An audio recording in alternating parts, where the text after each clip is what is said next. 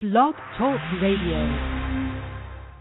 Welcome to the Elite Podcast Network, home of the #1 independent wrestling coverage, available on iTunes, Stitcher, blogtalk Radio, and wherever you get your podcasts from. Follow us on Twitter at Elite Podcast Net and join the revolution now.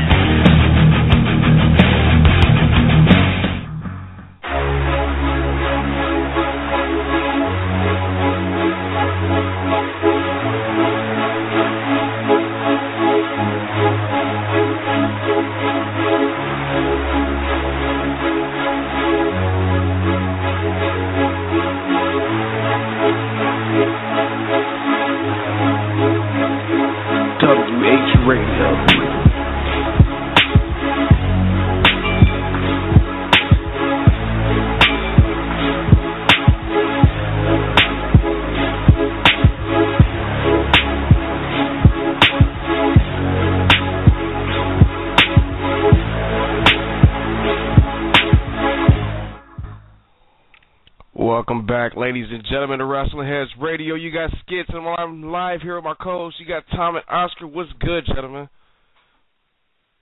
Oh, what's going on? See, of course, Marty Scroll. Marty Scroll. Did you do Marty Scroll? You fell over. Yeah, I have the Marty Scroll. Come on, man. Oh, they want me to say wrestling, fucking heads, wrestling, fucking heads. That should be a new shirt right there. This guy stealing fucking people's phrases and shit. It's good to be back here on the Elite Podcast Network. I've been kind of MIA, working and shit. Crazy past week, and I'm pretty sure you guys already talked about PWG or whatnot. But today here on WH Radio's today's topic is what's next for the indie scene, because there's a lot of folks in the independent scene right now that's getting signed, going to the WWE or whatnot. And the question is, who's going to step up in the indie scene to be the next big star in the indies? We got a lot to talk about, though, but if you want to get involved with the show, you can call us up at 347-945-5566, or you can tweet us at WrestlingHeads, or you can tweet me at WHSketch, tweet Oscar at Sinister632, or you can tweet Tom at 2tweetme. That's with the TOO tweet me. So get involved, people. NXT. Two of the folks that we were probably going to mention, Johnny Gargano and Tommaso Ciampa, were actually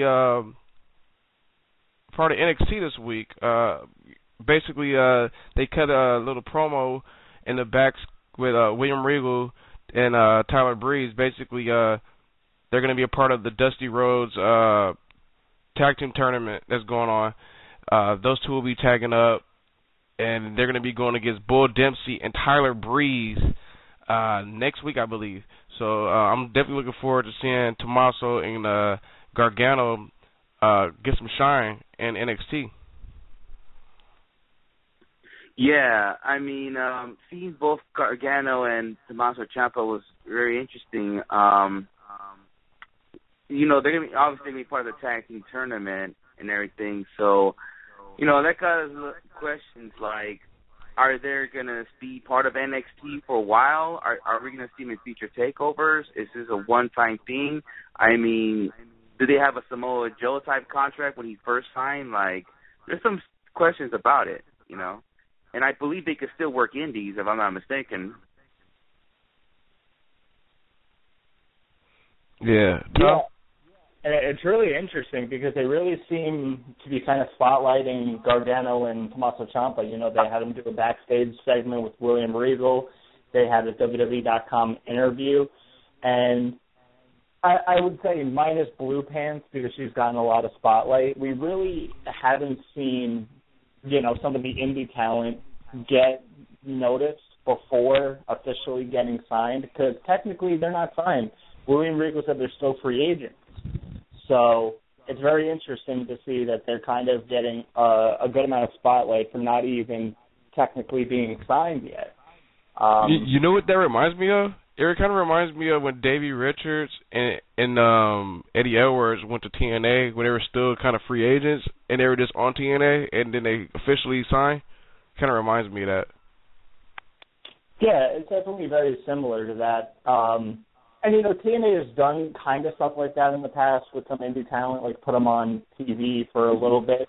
But you don't see that a lot from WWE. Usually, in most cases, they want to sign the guy and make them exclusively theirs. But from what we've seen the past couple months, with Samoa Joe, debuting at TakeOver a couple months ago and still being in Ring of Honor and going on the indie scene, it's definitely a very interesting kind of scenario that's going on with NXT right now, where there's a good group of guys that are getting spotlighted and put on NXT, and they're not even officially signed yet. So, but definitely, I like it. Gargano and Tommaso Ciampa definitely deserve it. I did cringe a little bit at William Regal's pronunciation of with Ciampa. Oh my! Hey, all I have to say is Ciampa played it well though. I forgot how he played it well. He was like, he was like Tommaso. It was like Tommaso Ciampa, and I was like, come on, Regal. I was like, Regal, you go to PWG, you should know how to pronounce Tommaso Ciampa. I did cringe a little bit. What if that's his name though? What if they change his name to that? That'd be hilarious. That would be hilarious, though. Yeah, maybe this is what we're going to see from now on. It's kind of funny that WWE changing all these main rosters' names from Antonio Cesaro to Cesaro, Big E Langston to Big E. Could we see, you bring all these big indie names, what if they sign Trevor Lee, this example, Trevor Lee, and they bring him into this kind of type of, start like with Gargano and them. And then when he bring on the main roster, is his name just going to be Lee or Trevor? Is that something that we're going to see with, I don't think so. I think he just didn't know how to fucking say his name, to be honest with you. I'm talking about in general, the future of, any talent signing in with the WWE. I'm saying if Gargano and them ever makes the main roster, will Johnny Gargano... obviously, they're not going to keep the name Johnny Gargano. They might even change it to their Gargano. I thought it was Johnny made up his name. Who knows what the future is going to hold, but maybe this is what we're going to see from now on. What if Biff, if Biff and Rick Swann, did they sign some type of deal like this, or they're signed full time? We just don't know. Yeah, speaking, since you brought those folks up, there's a couple of other names that are, there's a lot of reports out there that these folks have got signed to the WWE. Reports out there that Biff Busic's on his way, and as we all know, Biff Busic had one hell of a weekend. And for those that were at the PWG show, his last match, usually when somebody kisses the ring after they're done, with a match, it's kind of a sign. And plus, he also put a sign out there on Facebook with a message and Twitter. So he's basically saying, I don't know what's next for my career, but, I'll never forget Reseda, California. So these are the names that were reported to be going to the WWE. You got Biff Busic, you got Rich Swann, and there's reports Chuck Taylor, and I believe Tom was also saying there's a couple other names. Yeah, I heard reports of Drew Gulak as well. Who else? Athena is reported to maybe sign with WWE. Who else? I saw a couple of names. I also got sources that Nikki Storm, female wrestler, also signed too. So there's a possibility. There's gonna be a lot of change going on.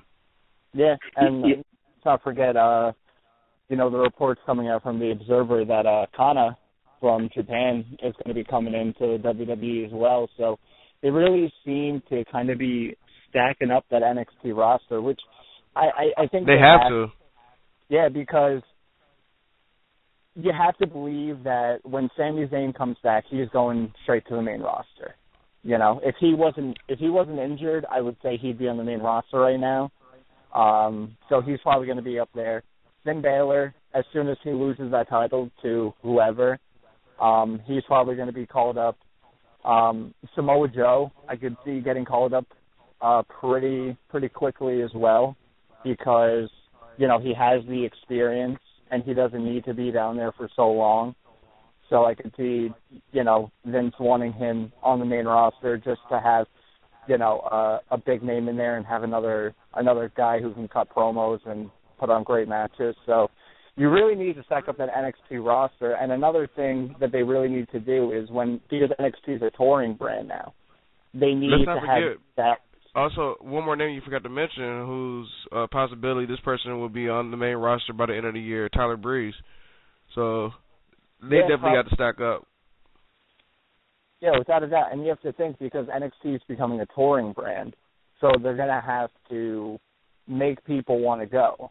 So they're going to have, because with Sami Zayn and Hideo Itami being out, that's two big names right out the window. Kevin Owens is on the main roster full time now, so he's probably not going to be back. A lot of the girls, like Sasha Banks, Charlotte, and Becky Lynch, they're going to be on the main roster full time. So you really need to stack up on NXT. And we talked about this before, because of how quickly the turnover seems to be for independent guys going from NXT to the main roster. It's a pretty quick turnaround.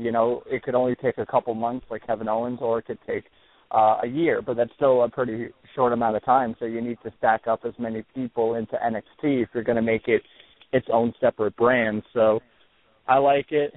And like I said, another good thing that I do like is that, the big thing is that for so long people were like, well, people in NXT aren't making that much money.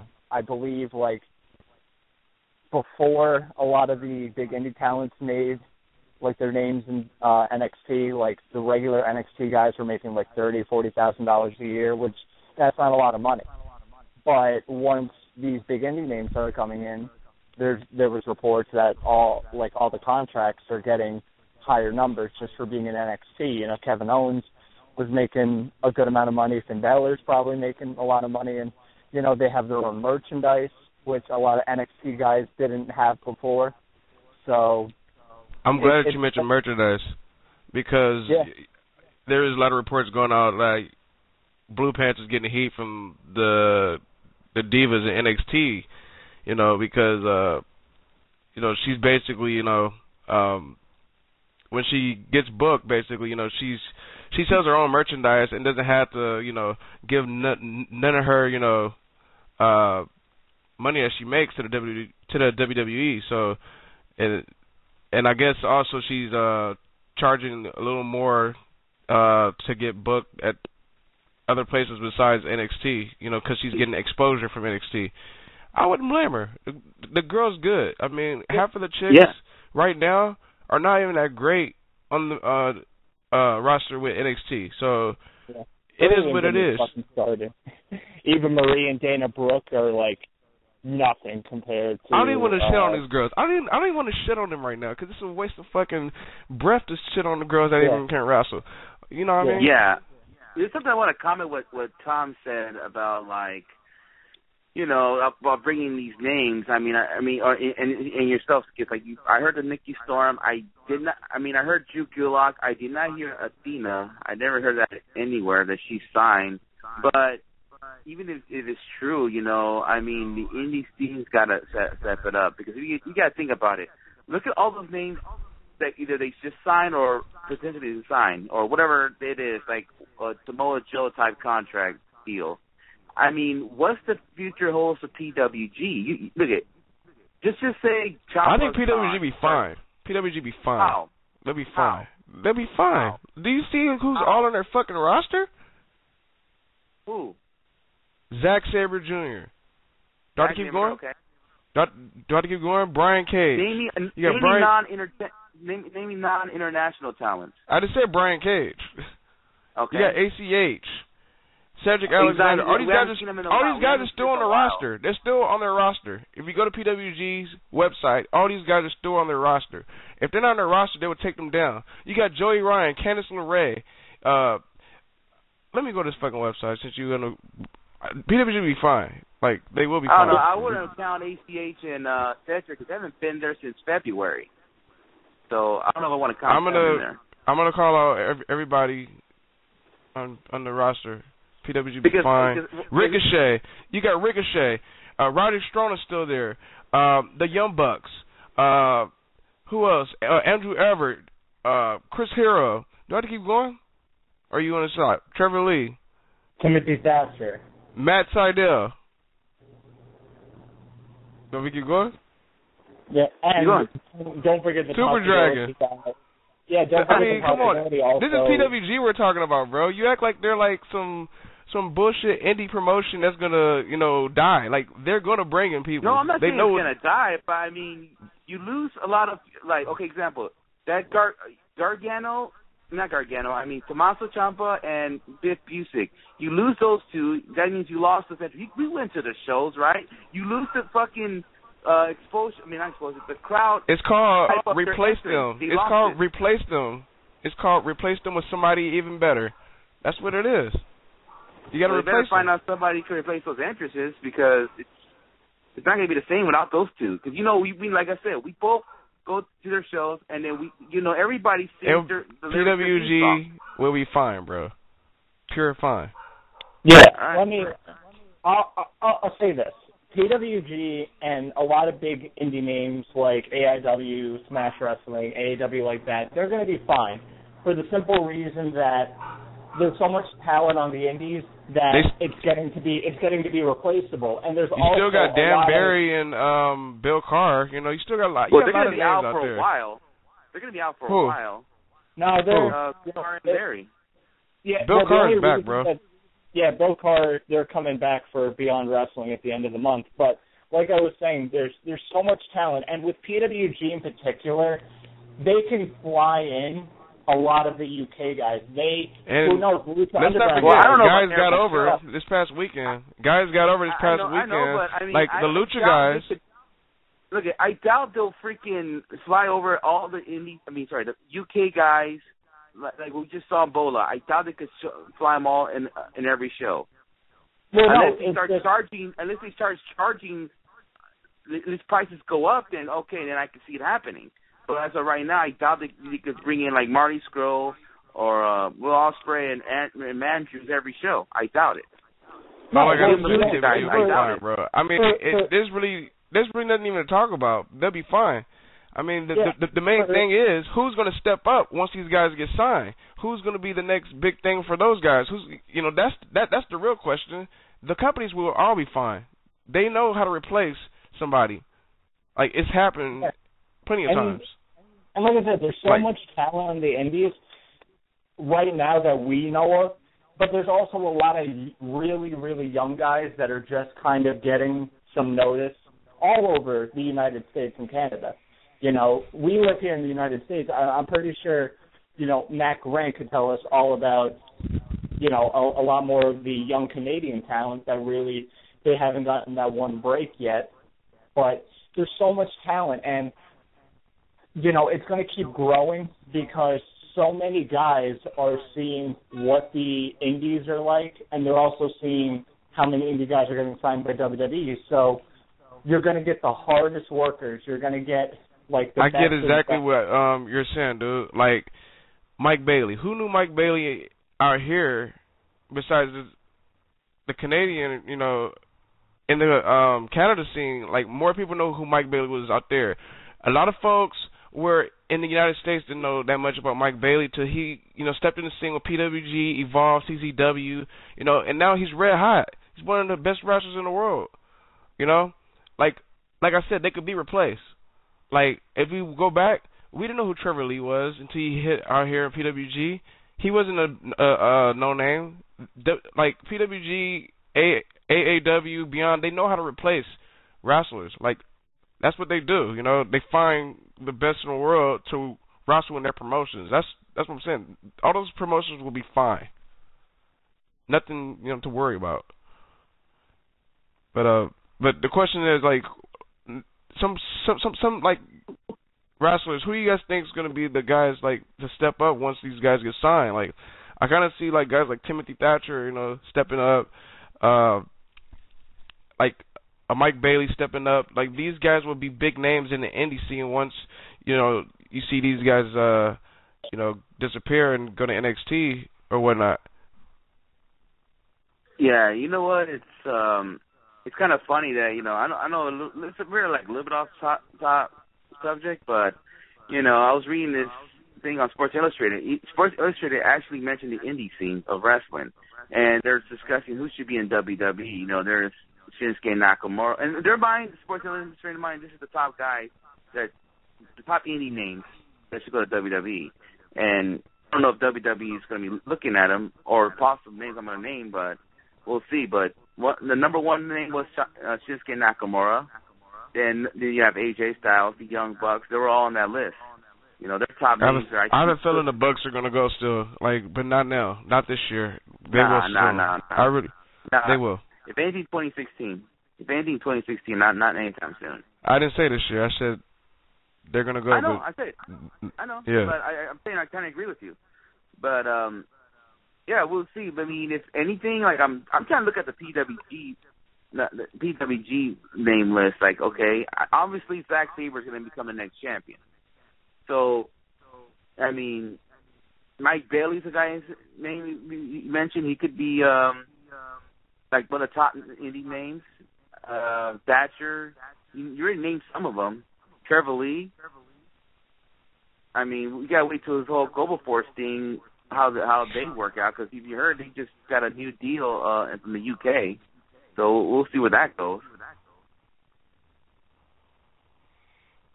Yeah.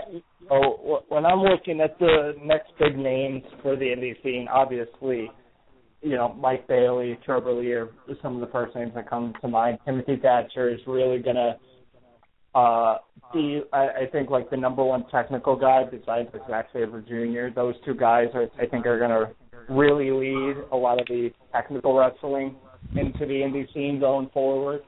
Andrew Everett, he's out of his mind.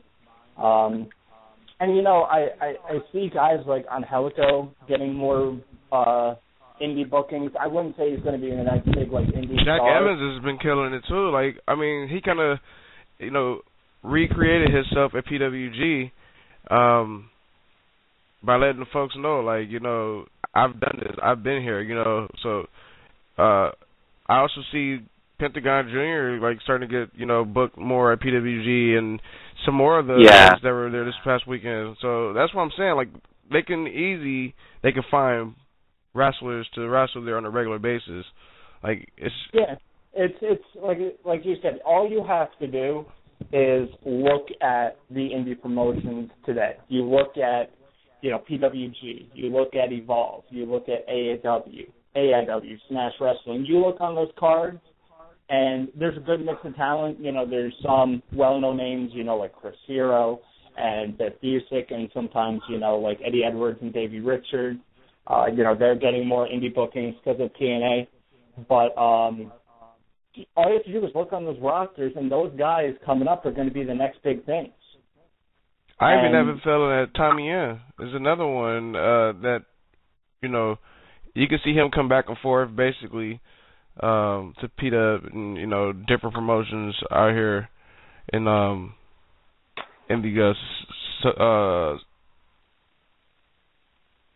U.S. So, but yeah. NXT. Did you guys watch NXT? I did. A little bit of it. All right. Let's go over this NXT. Basically, this week was the week for the Dusty Rhodes Tag Team Classic. They start off with Rhino and Baron Corbin tagging up, going against the Ascension. I really feel bad for the Ascension because it doesn't matter if they're on the main roster, even NXT where they started. They're jobbing out. They jobbed out to Baron Corbin and Rhino. So Rhino and Baron Corbin basically advanced to the second round. Not surprised here. I don't see Connor or Victor really doing, that much besides joining a small jobber stable with fucking Stardust. Yeah, I don't know. Yeah, I saw that on SmackDown today. They aligned with Stardust. They all attacked Neville. But going back to NXT, I mean, yeah, I already got 2 picks to win this tournament, and one of them is that it's either Corbin or Rhino, or the other tag team we were talking about earlier, Johnny Gargano and Tommaso Ciampa to win it all. I'm picking one of those 2 teams to win it all. You want to? I'm pretty sure there's really not that much to really talk about in this match. But do you have any thoughts in the matchup? It sucked. It's such a shame to see how far the Ascension have fallen, and it's, I said this when I was talking about when they, were first getting on the main roster. They're not the best as far as like in-ring or promos go, but it would have been passable if they were booked right, but they were just booked to look like a joke. And even going back to NXT is not going to do anything. And I think you can just tell that, it looks like they don't have enough motivation anymore. It looks like they've just kind of like, I don't want to say given up completely, but they're definitely getting to that point. Yeah. We'll see what happens with this whole Ascension Cody Rhodes, a.k.a. Stardust storyline. This is basically Stardust's group. They're just the guys, in the back, So, but I heard somebody say, "Well, the Ascension change their paint? Stop it! Not happening. For what? Stardust has his own thing going. You don't want the whole crew to look the same. This ain't Demolition." But so let's go on. Let's move on. Neville and Solomon Crow actually tag up to go against the tag team of Mr. Jordan and Mr. Actually, Gable? I was gonna say this is the guy that I forgot who was putting Gable over. Somebody was putting Gable over here, and they actually go against Solomon Crow and I think it was Tom and Matt did. Yeah. Yeah, like Chad Gable and Jason Jordan. I was surprised that they actually came up on top in that match. But it was one crazy match though. You guys thoughts on that one? I wasn't surprised. I mean, it feels like they see something on this team right here, and Jason Jordan. I mean, lately he's been improving a lot the last few months. To be honest, that show we went to, Skip, that NXT show against Bull. I mean, it was not the best match, but he improved his ring work, big time. He's almost like a Kurt Angle type thing. If you go back to that match, doing all these freaking back suplexes and everything, kind of reminds you like a black Kurt Angle. and now he's in this part of this tag team with Chad Gable. I mean, it seems like they're all. I actually like this tag team. Yeah, this might be like a future NXT tag champs right here for sure. I mean, I remember it started from the next world's greatest tag team till everybody's all over this tag team, and now they're a future NXT tag team champs down the road. The question is when will it happen? We'll see, but I would like to pick these guys to win this tournament, but I don't. This is actually my pick right here. I'm picking Jordan and Gable for sure. Man, they win that tournament, that's huge for them, and they have to get a tag title shot like pretty soon. One of these takeovers, maybe the UK takeover, they have to get a tag title shot. They win it. But we'll see. I mean, I like it. And according to and back to Neville and Solomon Crow, I'm starting to think Solomon Crow needs a new gimmick. I mean, this whole Y2J 2.0 looking gimmick, I think it needs to stop. He needs to turn heel or something. And if they're planning to do that, they're starting a good way to have him lose and lose. He lost to fucking Ty Dillinger. So. You know what? I actually like Ty Dillinger. I actually like Ty. Why? I know Ty Dillinger's a heel. I like the 10 thing. I'm a big fan of it. But I know a lot of folks probably don't like Ty Dillinger, but the dude has definitely created something for himself. So I'm with the whole 10 gimmick right now. But I had to give Solomon Crow and Neville like mad props, like especially Solomon Crow. Like, wow, like this dude was going all out. Like I ain't seen no shit like that since fucking his indie days, you know. Like I ain't seen him do suicide dives and shit in a minute. Yeah, Solomon Crow definitely. They need to find what's right for him because that's been the problem with him ever since he got to WWE is they just haven't found what fits him perfectly. And the thing that confuses me the most is that all these indie guys that they've brought in, they've not really changed their characters from when they were on the indie scene. They're basically the same people. They should do that with Solomon Crow. Make him what he was in CZW. He can cut these crazy promos where you believe the guy is actually out of his mind and you believe there's something really wrong with him. And I've said this before. It definitely won't ever happen, but I think it would be a great idea. You turn Solomon Crow heel and you have him do a bunch of crazy promos, start kicking the shit out of people. I think a great storyline for NXT would be Solomon Crow attacks Drake, the referee, and he starts. Wow, that would be nuts, bro. That would be nuts. I swear that would be nuts because people don't know the whole Solomon Crow, Drake Younger, whole feud. That shit would be nuts. That's all to say. And the NXT crowd knows who Drake is and they love him. And you could base a whole storyline around Solomon Crow saying, I knew who this guy used to be. He used to be a wrestler, but he gave up because he couldn't cut it and he had to become a referee. And it would just be so great. But we'll see what happens with Solomon Crow. Like I said, I really like Chad Gable and Jason Jordan. I think they're both incredibly talented. I think, Chad Gable is he's hilarious. He's so funny. He has so much charisma. And it's a perfect example of guys that WWE has built up that work.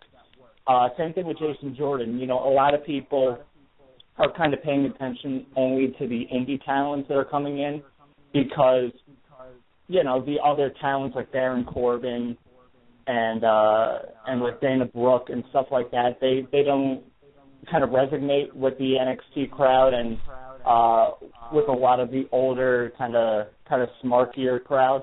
But Gable and Jason Jordan, they're perfect because they have charisma. They can go in the ring, and that's all you need. That's all you need to win people over. Is you have a good, have some good promos, be very good in the ring, and you'll be over, either as heels or faces. It doesn't matter. So, I'm hoping that they're tag team champions pretty soon. I think they'd do great. And I can't wait. Like I said, I think Chad Gable is going to be a huge, huge star once he gets to the main roster. And I'm looking forward to it. It's something different. Definitely, dude. All right, I had to mention the Divas. Alexa Bliss going against Blue Pants, and Alexa Bliss going over. I had to say, what the fuck was that? Why? Why WWE? Why Alexa Bliss went over Blue Pants? Yes. Why? For what? I understand that Alexa Bliss might be an actual signed NXT superstar. I mean, the match was like just make them Blue Pants look like a bum. Make her look like real trash. Well, maybe because now that Bayley's the champion, who you got going against Bayley? You have to. I don't care what nobody says. I'm glad you mentioned that. Because Bayley and Sasha Banks are having a war on Twitter, arguing or whatnot. You know how it is, storyline mode. You got to keep it going on Twitter. Sasha Banks, she deserves to get her rematch. She's got to get her rematch before, she officially is main roster for sure. She needs that one rematch. Has got to happen. I don't know when. It might happen on NXT TV. It might even happen at a TakeOver, but who knows?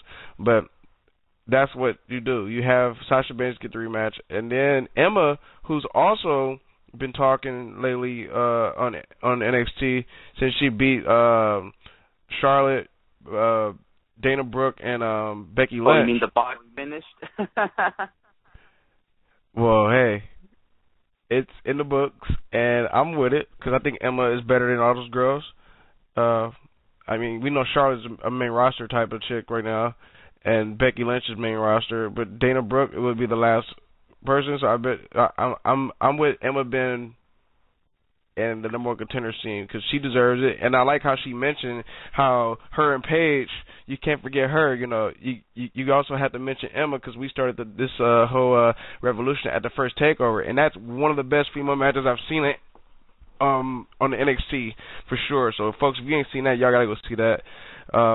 Yeah, but I'm with. Yeah, I mean, right now, like, I think they have time to like look around and see who could be the next challenger for Bayley. So obviously, this rematch is gonna happen between Sasha Banks and Bayley down the road. But right now, they're looking at other chicks right now. Can it be Alexa Bliss? And please God, don't. Hope it's not Eva Marie. They're looking around all these other. I think Eva Marie. Since we're on the Eva Marie subject, I think Eva Marie did good this week. She did better than She than finished. Me. I thought she did better. I thought she did better than the last NXT show that she did. Not the takeover, but the one before that. I think she did way better. That's just my opinion. Okay, I agree. I mean, everything was okay. I agree with some of it, but. You know what sucks about her that the NXT crowd is not giving her a chance at all. That sucks. You know, I mean, they still look at her like she still can't wrestle. They're not even giving her a chance, bro. I mean, that fucking sucks. And only that she botched she's supposed to kick out his pinfall. I know she botched that. You know, you could tell that was heavily edited, and the crowd went nuts. I mean, not nuts, but I mean they were pissed off. And then, you know, they had to finish the match with the sliced red. And then, you know, she was, I know, look in her face, she looked like she did. She knew she fucked up. But during that match, I remember at one point she did yell at the referee to get off me. Like, you can say her acting skills got better. So, I don't know. Her ring work, I see her ring work way better. I just got to give her credit. The chick is trying. Hate her or love her, she's trying. Yeah, I know she's trying, but it's just that it sucks that the crowd still don't believe her. I don't know. I'm not even gonna go to Tom because I know Tom's gonna shit on it. So I think Eva Marie is still shit. Like I said, you go and train and you're still botching stuff like crazy. I have not seen significant improvement in Eva Marie, and she's been in WWE for a while. So she could be okay. But I don't see her being really good. But I'm not gonna go in. Like I said, her sliced bread is terrible. I don't care what anybody fucking says. It is absolutely god awful. And like I said, you're training with Brian Kendrick, who can do a sliced bread, you know, out of nowhere. So you should be able to pull off a better sliced bread than that. But going back to the whole Alexa Bliss thing, obviously they're building her up, and you know they're building Emma up. The big problem right now with NXT in the women's division is there's really no baby faces. You think about Bayley is really the only big baby face. You have Dana Brooke, who's a heel, Eva Marie, who's a heel, Alexa Bliss, who's a heel. Probably. I mean, Blue Pants is kind of that face too. Well, she's not a regular. That's the only thing. She's not like consistently on there. Like, you need somebody week after week who's going to be on there. And I'm pretty sure that Nia Jax. I think Eva Marie is. What the fuck is Eva Marie? Because I don't know. What the fuck is she? She's a heel. Like, she's a heel. Likes her. Nobody likes her, and she plays it up. So she's a heel, and that Nia Jax, who's going to be debuting soon, I'm pretty sure she's going to be a heel because you're going to have a monster woman. You can't really have her be a babyface. So I'm hoping that, like I said, I don't know if Athena's going to get signed, but say that she does, she could be a big babyface. And if you're going to bring in Kana, see, that's like it's like perfect timing because obviously Nia Jax, because of her size, she was going to get a big push. just on her size alone. But then you bring in Kana, and she starts kicking the shit out of her, literally, because she probably could. That's another big baby face. So they need to kind of even up the dynamic between the faces and the heels down for the NXT women, because it's very lopsided right now. Yeah. My boy, I'm gonna say his own name. I'm gonna say Uha. My boy, Apollo Crews was in action. Job some bum took care of him. I'm just waiting to see when he's. Don't be calling Martin Stone a bum. Martin Stone's not a bum. He's a jobber in WWE, but he can put on good matches and evolve. It's funny. I didn't know that was Martin Stone from Evolve, right? Yeah. So he's not a bum. He's a jobber in WWE. Which, hey, he's getting work. He's getting exposure. That's what helps. All right. I was talking to both of you guys earlier. Your top 5 feuds you would like to see Finn Balor defend his title, his title on the line before he makes the main roster. Top 5 feuds you guys would like to see him with. Let's start with you, Oscar. All right. Number 5, you guys might not like it, and I don't like this pick either, but he's my number 5. But number 5 is going to be Baron Corbin. I mean, he's my least favorite, but there's not that much names out there, so I cannot put Bull Dempsey over fucking Baron Corbin. But it'll be an interesting storyline to see if these guys are, the character he has right now, Baron Corbin, okay, he doesn't give a shit about paying dues and all that. He just want to make money right away. Type deal against a guy who did pay his dues. He went all over Japan. He cleaned toilets and shit before he made it big time in Japan.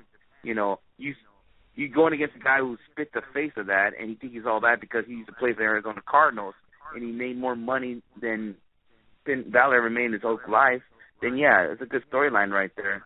So, but I know that match ain't gonna be great. So I guess I'll put that number 5. Number 4. All right, this one it might take a long shot, but we'll see. I'm gonna play my hopes, but Johnny Gargano. All right, if we keep Gargano around for a while, or they could have Balor stay in a while, which I think he still will be. I mean, I can still see him, staying the whole 2015 in NXT. Then I think that'll be an interesting match. I mean, don't matter if you turn Gargano heel or you give him babyface, you hype up a takeover between the two. I think they'll do a killer match, just like how Neville and Balor did in the takeover match. Even though Johnny Gargano doesn't have the same skills as Neville, I mean, I believe those two could have a good match. So that'll be interesting to see what Gargano and Balor. They never wrestled each other before, but it'll be interesting to see these guys get it on. Number 3, my number 3 pick would be Tyler Breeze. I mean, the guy we've seen some few matches between the two. I mean, I'm sure Balor mostly won them all, but what an interesting storyline if you gonna lead a takeover between the two. The story is that Tyler Breeze wants a title shot, and not only that, he wants to beat Finn Balor because Balor always gets the best of him. I mean, that'll be a good storyline, and maybe we'll tease us that Tyler Breeze will win the championship from Finn Balor. So I'd like to see those two get it on as well. Number 2, which I think is gonna happen pretty soon, Finn Balor and Samoa Joe. It's funny that on NXT, Samoa Joe didn't act like how we all seen Samoa Joe is. He acts like he comes to him and tells him, "We're gonna win this thing, right?" And I never seen Samoa That's Joe obviously happening. Yeah, I could see them losing, and Joe gets frustrated and attacks Finn Balor for losing the tournament, and he wants a title shot. I could see Samoa Joe turning heel, going after Finn Balor. So that's the next deal, and that's my number 2 pick, Samoa Joe and Finn Balor. Number 1 is the guy I want to see when he comes back from injury, and that is Hideo Itami. One more time. You know, they had a killer match before, and also at that one WrestleMania thing they had, it was you know, they both one-on-one so far. Now they're gonna have they should have like a third match before they go to the main roster, and maybe that's the way how you know have Finn Balor leave NXT to the main roster, have Hideo take the title from him, and you know, Finn Balor can move on to the main roster. So I like to see those guys get out one more time before Finn Balor gets to the main roster. All right, Tom. My 5 guys I'd like to see Finn Balor go against. I'm not going to go in. I won't go in much depth, but I will say Solomon Crowe, Apollo Crews, Tyler Breeze, Samoa Joe, Hideo Itami. I think those are the top 5 guys. I think Baron Corbin's eventually going to get an NXT title shot, but I think it's going to come after Finn Balor moves on. I think those 5 guys that I mentioned deserve a shot over Baron Corbin anyway. So I'd like to see those 5 guys go against Finn Balor. They would all be good matches. You could tell different stories with all those matches. So,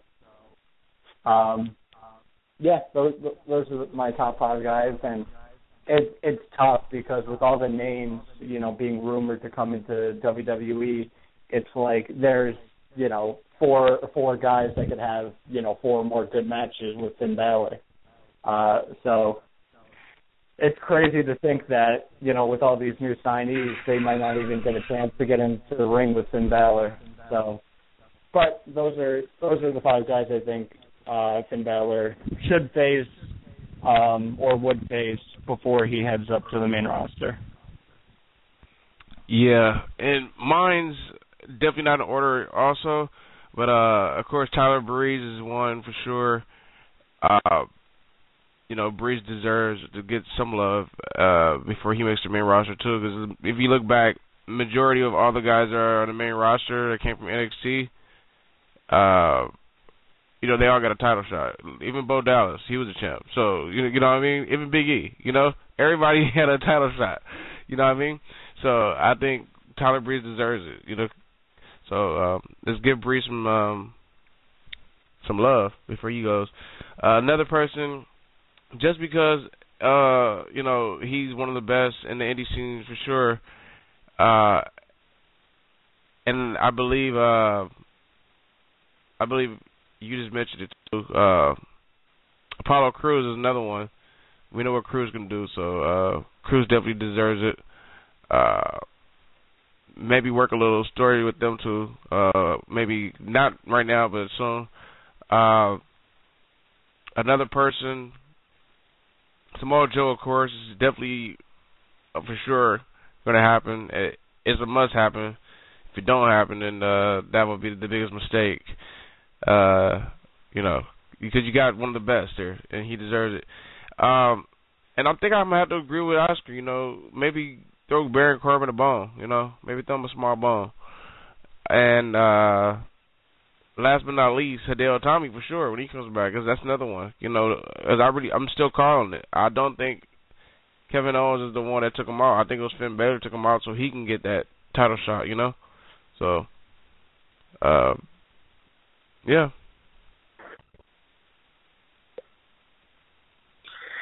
Yeah, I mean, you still think Dean Fowler's going to turn heel? I doubt it. I mean, now you could change the story that Samoa Joe's the one that injured Hideo Itami. So I doubt Fowler will turn heel anytime soon. He's a top draw right now in NXT. I doubt him turn heel. What was that?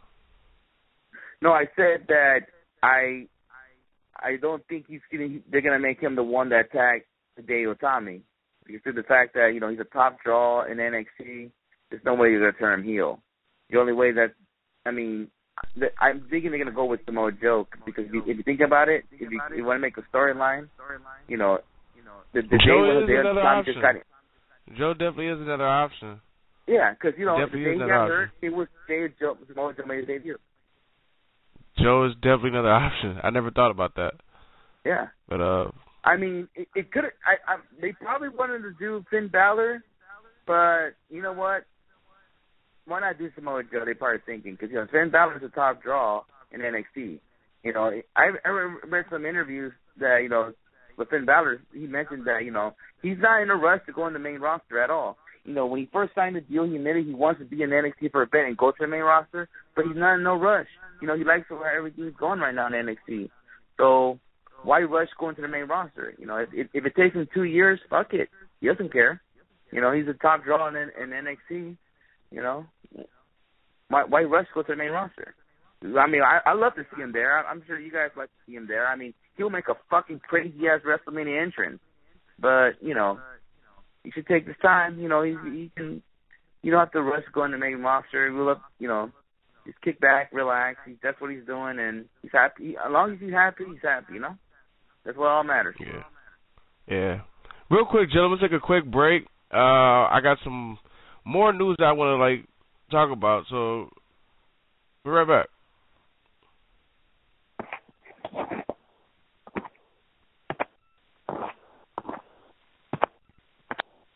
Oh, yes, Blog Talk sucks. Our soundbait don't work anymore for some reason.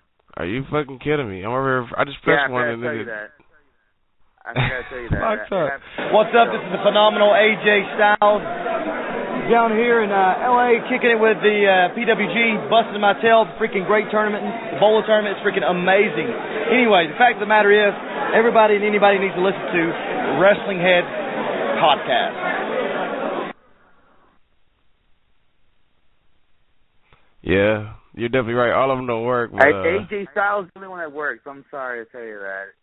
Better say, what's up, Blog Talk, or... Fucking Blog Talk. I'm going to try one more, folks, before we continue the show. Just want to try one more. Don't stop believing! The fuck? But Biff Busick was what I was trying to play, and it did not work.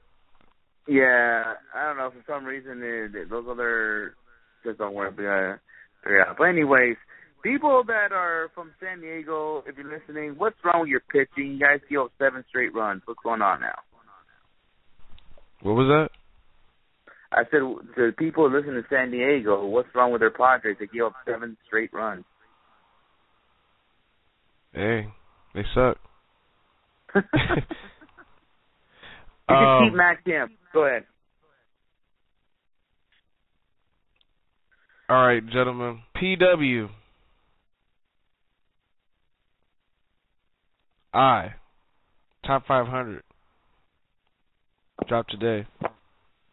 So the Seth Rollins, John Cena, AJ Styles, Roman Reigns, and Nakamura, I think we're top 5.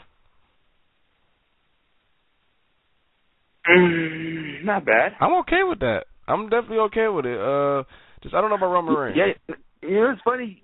PWI, they come up with some weird lists. Like, okay, the best wrestler is John Cena. He's better than everybody. Seth Rollins is actually number 1. I know, but in the past they become some weird ass fucking list. I remember at one point I think they said the Usos was better than the Young Bucks. Kiss my ass. The Usos ain't better than the Young Bucks. My boy Kota Ibushi made 40. Huh? Kota Ibushi made 40. ACH made 58. Where's Ishii at? Let me take a look. It's in alphabetical order here. Sheesh. If you guys want to look at it, it's on Death to All Marks' Twitter page. So I'm just throwing it out there. I don't even bother looking at their list because their list is like total bullshit sometimes. I I don't take PWI 500 seriously because they do it like. I think Tyler Bateman's on there. Yeah, I saw a lot of indie names, but they were like in the. Roderick Strong is 62. That's where I lose all credibility. Roderick Strong should be like number 3 or number 4. But because PWI, they still like keep in kayfabe and like title wins and all that. So like Bray Wyatt is 21. That's false.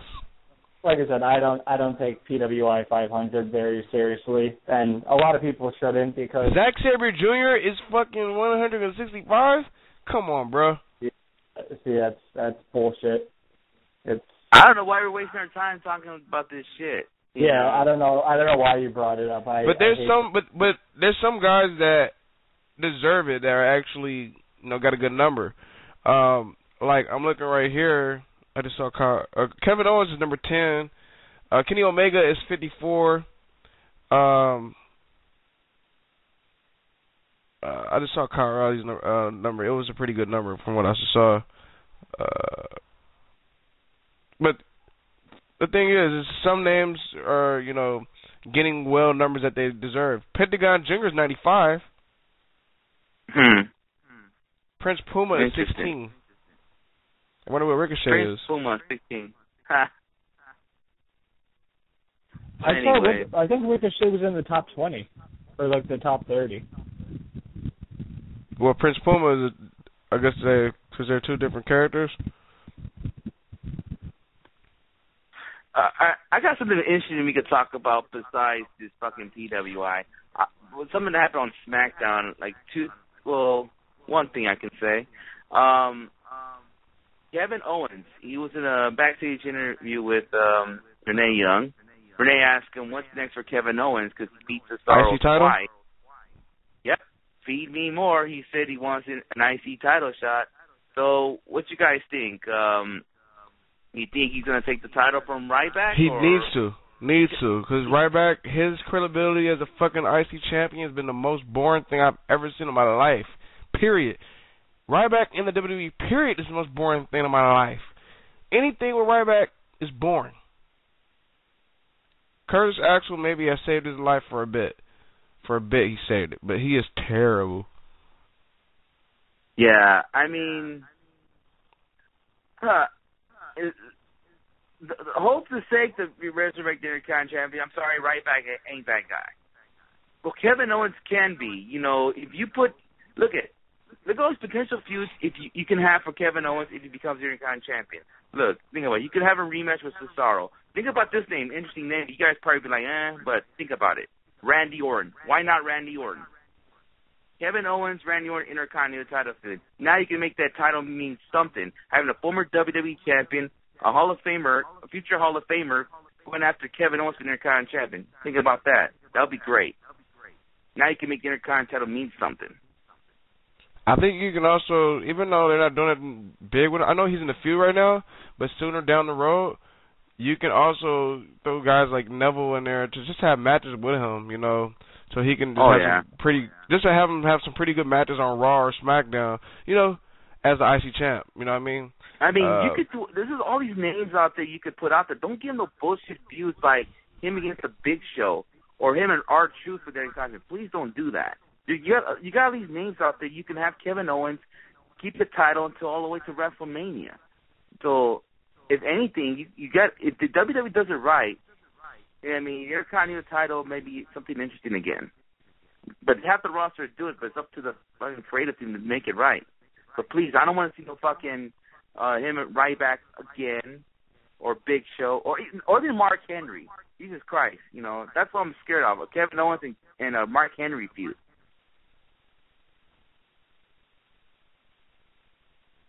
Yeah, man. I'm definitely with you though. Definitely with you. Yeah. Like you can do some big things with Kevin Owens as IC champ. But the question is, we'll see what happens on Monday Night Raw. Because I'm pretty sure they're gonna bring that storyline all over. You can also have him feud with Dean Ambrose as another person. You can put Dean Ambrose in there. You can put Roman Reigns in there. It's a couple guys you can do. So, but I'm with it, and I'm pretty sure Tom's with it too. Yeah, as long as Kevin Owens just beats the shit out of Ryback, completely squashes and jobs him. Yeah, I mean, like I said, you need to elevate that title, and you need to put it on someone that has a lot of momentum and a lot of heat. And Ryback didn't have that. Ryback never had that. Ryback is boring. Nobody cares. But with Kevin Owens, there's a lot more interest because he's such a good heel. You know, there's so many different things that you can do. There's so many different competitors that you can put against him. And it also adds into the fact, because most realistically what's going to happen, and it might not happen, but what a lot of fans are pointing to is Royal Rumble. Kevin Owens is in. He could be dominating. I think they might have him do that. It's happening. It's happening, bro. I know what you're going to go to. Yeah. Sami Zayn. Yeah, it's happening. Exactly. Sami Zayn debuted, and then, you know, because the whole storyline of them in NXT, Kevin Owens versus Sami Zayn was NXT champion. And he finally won it after all the tries, after all the mishaps. He finally won it. And Kevin Owens took it away and injured him. Now he's back. Now Sami Zayn is getting revenge, and he's going to try and take Kevin Owens. He's going to try and take that IC title off of him. So he's getting revenge in that fact. It is so simple and such a perfect story, but like WWE doesn't do that. Like, they like to complicate things, and they like to make things, you know, a lot more complex than it needs to be. It's a simple storyline. It'll work. Sami Zayn will be over. Kevin Owens will be the heel. You can have months of promos. You can have attacks, and you have a good WrestleMania match. Boom. Intercontinental title match right on the card. It has interest. People are going to be involved in it that, you know, people care about, and the crowd's going to be into it.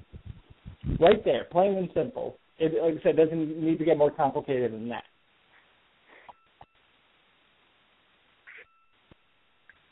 Yeah. Yeah, man. Yeah. We'll see if that ever happens. But another thing that's very interesting I saw on SmackDown, Charlotte told Nikki Bella that, you know, they have their match Night of Champions, but she went to the Authority to make sure they have a match for the Divas title before the countdown ends, you know, for the record. So if I was WWE, now you have football on the way coming this season, why not do something shocking? You know, if you guys want to go against Monday Night Football, why not have something interesting? Why not have this Charlotte and Nikki Bella match for the Divas Championship? Have her take the title off of her, and maybe you do something and make it watchable besides football. Because right now, like I said, I'm a Rams fan. They don't play Monday Night Football this year. So you have a chance for someone like me to watch it, you know?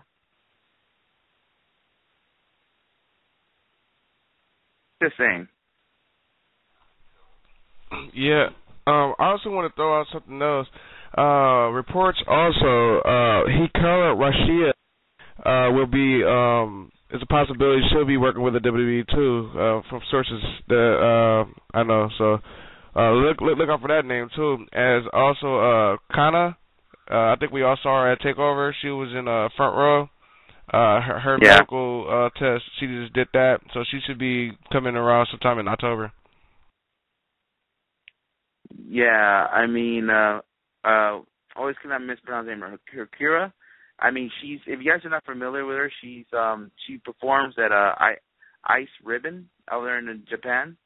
You know, I'm pretty sure I don't know if you guys watch Ice Ribbon. I watch some of their stuff, but yeah, I mean, you can find it in Daily Motions. You can see her matches there. She's another name you can watch. So check out the promotion Ice Ribbon if you're into like all that Japanese stuff.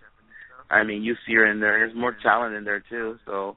I mean, I haven't watched much of her stuff, but if they're interested, they're interested. That'd be interesting, and I'll probably look into more of her stuff and you maybe watch it if you're interested. So, another thing I want to mention, I think they're about to start a new fucking gimmick with Adam Rose called Party Pooper, the Party Pooper. So, that's really nothing to really talk about. I just want to mention that to the WWE fans. Some more interesting news. Rey Mysterio and Alberto El Patron, both, they're open and returning to the WWE. Thoughts? Okay. Alberto, I'm shocked because they only said by the schedule. The schedule can be like ridiculous stuff. Okay, I like Alberto, but he cannot have a freaking. I don't think they'll give him like a Shawn Michaels type schedule. I mean, I doubt it. I mean, I know he became WWE champion and all that, but I mean, do we see him like a guy like Randy Orton or John Cena or freaking? Even though John Cena's house shows, but I mean, do you see his name fit in there when he was in WWE? I don't think so. I mean, if he stayed a little longer, yeah, he can have that kind of schedule. You see, Randy Orton is looking for a lighter schedule because he's getting older now. So, you know, he's looking for something like how Shawn Michaels did. He never worked house shows, I believe, if I'm not mistaken. But he'll do TV and stuff like that. You know, knowing the WWE, Rey Mysterio will make the money. So they'll do whatever it takes to get that. Yeah, to Rey get Mysterio's the type. Rey Mysterio's the type of guy he could deserve to have that light schedule. He deserves it way more than Alberto. See, Rey Mysterio could draw. I mean, he could draw merchandise up on WWE. He could still do that. I mean, that's why they still kept him on contract until let him go a year earlier because they know he can. His name sells merch and everything. But obviously we all know Rey Mysterio cannot work in their actual schedule. I mean, he needs a lighter schedule. I don't think he's healthy enough to do it. I mean, I'm happy where he is right now. Actually, he's just doing AAA and other indie shows. But he's not that type of guy that can go do that brutal role schedule WWE usually does. He can't do that anymore. I mean, with his age, he's done. Yeah. Your thoughts, Tom? It's definitely interesting. Obviously there was never any bad blood between like Rey Mysterio and WWE. He just kind of wanted to get out, and they kind of mutually parted ways, so that's not surprising. Alberto El Patron definitely, like Oscar said, is more surprising, but it was one person involved in the incident and not, like the whole company. So as long as that person's gone, I'm pretty sure El Patron is going to feel more comfortable being in there, even though, there's probably more negative people in WWE who, may have some undertone racism or something like that. It's, excuse me, it's not perfect there, but, I mean, it's good. It's never, you never want to have bad relationships with any talent. Look what's been going on with CM Punk. You look at what transpired with that whole situation, and you know that CM Punk's not going to be in WWE anytime soon. Will he ever come back? That's still up in the air. But you look at that and you're just like, how could things fall apart so quickly? CM Punk was a main event type guy, one of the top draws, and now he's not there. And what's been going on? The whole Colt Cabana podcast, the whole lawsuit with Dr. Aman, and all these different things. So at least there's no, I guess, hard feelings. But I mean, I'd be open. Rey Mysterio, he needs to have just like one more match in WWE. Yeah, he needs to have just like one more match in WWE and then retire. Because, like I said, his knees are in bad shape, and all it takes is, one more dive or one more move from the top rope, and it's another knee surgery. So I think you put him in one more match. I don't know with who. There's not really anybody who's the Rey Mysterio's biggest rival. Obviously with Eddie being I think gone. Big Show will be perfect. Retirement match. Fuck that. Retirement match. Both of them go out. Do you want people to fall asleep? You want people to fall asleep? Come back to fall asleep. Come back for all of us to fall asleep.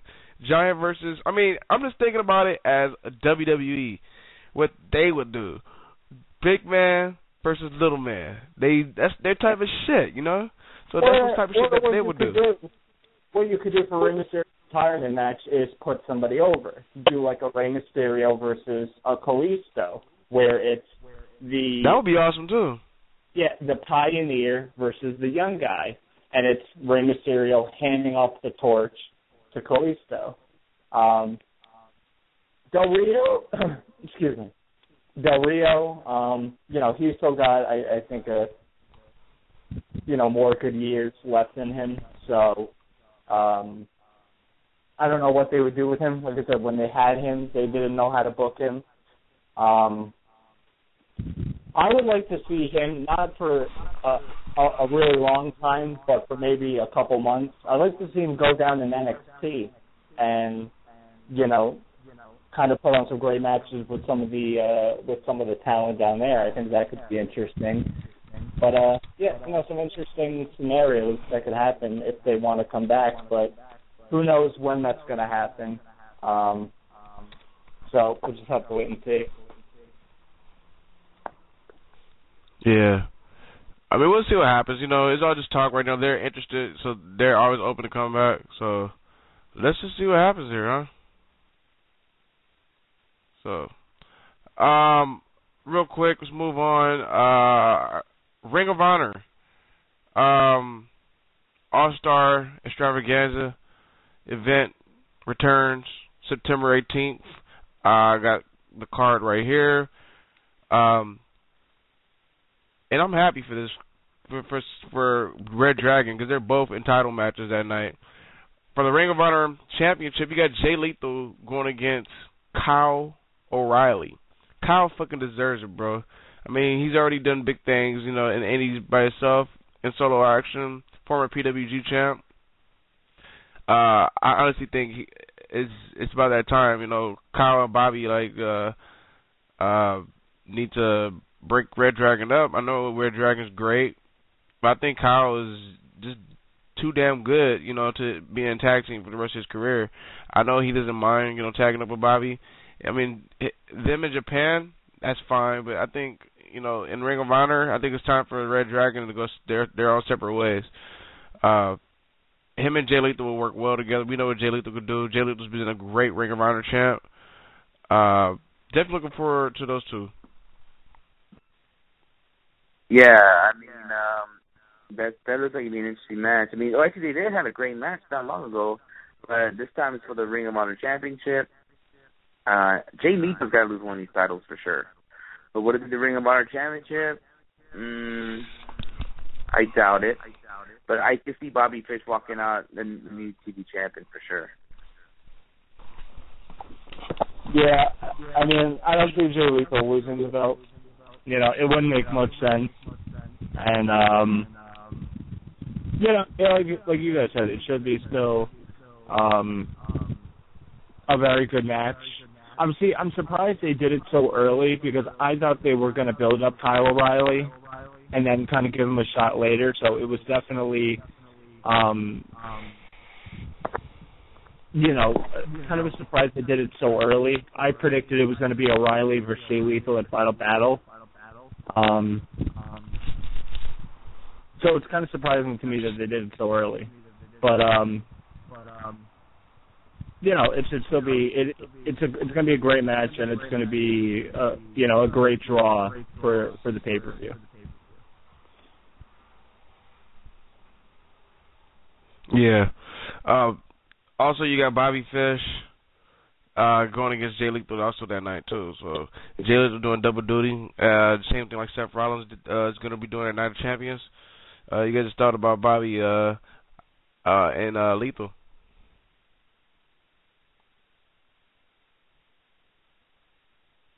Bobby Lethal, it's going to be freaking great match. I mean, y'all deserve to be in these double main event type match. I mean, why not have those these three get involved, and it's perfect. You know, you have Jay Lethal having 2 titles against both of them as a Red Dragon. I mean, it's very amazing. I mean, you get other guys getting title shots. I mean, or getting this kind of spot they've never been in before. Like, you know, whoever thought a year ago we'll see Kyle O'Reilly in a pay-per-view main event, you know? So it's going to be interesting. And now we're going to see this, you know, I kind of don't want this tag team of Red Dragons playing up in Ring of Honor, but just for the sake of their tag team division. But they're doing great things outside of the division. I'm happy for them. Yeah, another great match right here. You know, obviously Red Dragon's a very popular team, so to have them kind of co-main event in the 2 title matches makes sense. And like I said, this should be another great match. I don't think it's going to be better than O'Reilly and Jay Lethal, you know, because you know they're probably going to want to keep the TV match shorter than the main event, but should still be good. It'll be interesting to see if Bobby Fish does indeed take the title. I won't throw out my predictions just yet. I'll do that for when we do the full show for All-Star Extravaganza. But it's definitely interesting, and it's adding a lot. And you know, Jay Lethal has just been awesome. So whether he wins or loses, it doesn't matter because he's helped carry that TV title to where it is today. Yeah. Same here. I probably won't throw mine out for a minute either. But let's go ahead and finish with some of the matches that will be at the event. You got the Addiction going against the Kingdom for the ROH Tag Team titles. I think that's so surprising because if on Ring of Honor TV, it seems like they've been teasing a possible Addiction and Bucks match, but I'm surprised that match ain't going on for this pay-per-view event. And you know, it's funny that I think it says on the bottom of the card, it says the schedule appears AJ Styles and the Young Bucks as well. So I'm just shocked that the Young Bucks are not involved in this match. Yeah, I honestly think it's time for the Kingdom to hold those tag team titles. To be honest with you, the Ring of Honor tag team titles they're long overdue. You know, really not that many people are like super on the Addiction anymore. You know, like they used to when they were in TNA. So I think it's about that time the Kingdom somehow go over. I mean, I think you kind of want the Kingdom to go over, but I mean, it just doesn't make sense. You know, you're sort of like you're teasing a possible match in the Young Bucks and Addiction, but then you give the title to the Kingdom. Like, where's this going? If you have the Kingdom walk out of the tag title, you know, it doesn't make sense. Yeah. What confuses me about this match is you're doing this big pay-per-view and you're doing a heel versus heel title match. That's not what you want to do. May I mention that the Bucks are appearing, but I think what they're going to do with the Bucks, because the Briscoes have an open challenge, I think the Bucks are going to answer that open challenge. Probably. But see, going back to this match, you can't do a heel versus heel on a big-time show like this. You know, one that's going to be on pay-per-view, one that might attract some casual viewers that have never seen Ring of Honor before. You can't do heel versus heel because people are going to be confused. They're going to be like, wait, those guys are the bad guys, but wait, those guys are the bad guys. So who do I root for? Which team is supposed to be, you know, the good guys in here? Who am I supposed to, you know, want to see win? I definitely agree. You know, the Addiction's run hasn't been what it could have been. I think it could have been a lot better. It definitely fell a little bit flat. So, you know, I guess you do got to put the belts back on the Kingdom. But I think once you put them, if they don't put the belts on the Kingdom, the team that needs to be Ring of Honor champs soon is War Machine.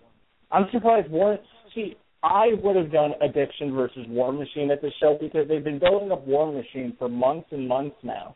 And this would have been the perfect opportunity to kind of put War Machine in a big-time match, get a good title change here. And, War Machine's over his faces. The crowd loves him. They could, throw the Addiction around. And it's fresh chants. It's fresh storylines. So I'm very confused by why they decided to go with this one. Yeah. I don't know, but I think it's time for the Kingdom to go over because Kingdom, they've done great shit. I think this year they've been having a fantastic year, period. Japan, and, I think it's time for them to hold the ROH titles. They should have got the Ring of Honor titles a while back. The Briscoes over challenge, like I said, the Bucks probably be that team to answer them because they are advertised to be there. ACH and Matt Sydal, best of 5 series. This is match 3, I believe. So they'll be having a match, and we know those two, we know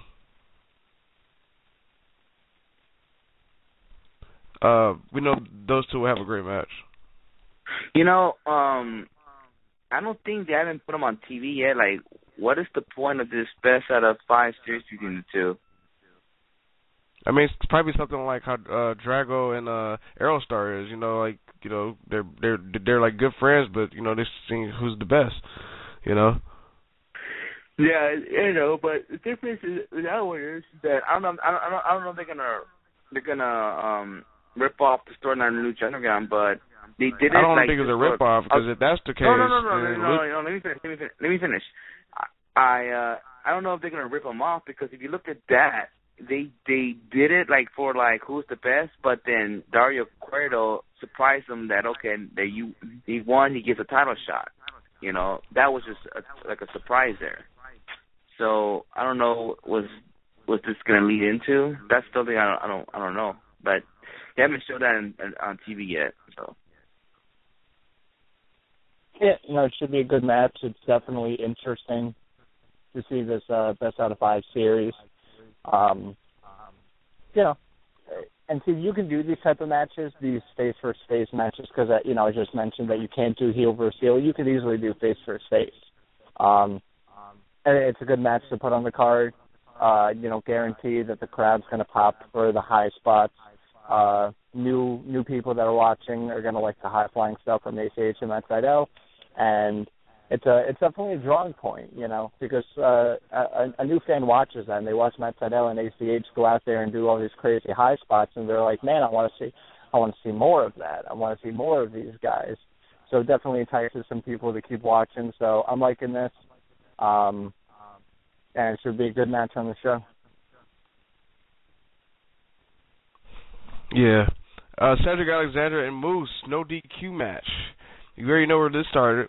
When Cedric went heel and Veda Scott basically sided with Cedric Alexander. So I'm loving this new Cedric. Yeah, I mean, maybe this is gonna be the end of this feud because they've been feuding ever since then. So this could be an end in the feud between the two. Maybe because it's a grunge match. So. You know what? They should end this feud because there's no DQ match. They've been going at it for a few months. Why not end it right there in a DQ match? Yeah, I think you got to end it here. You can't go any further really than this.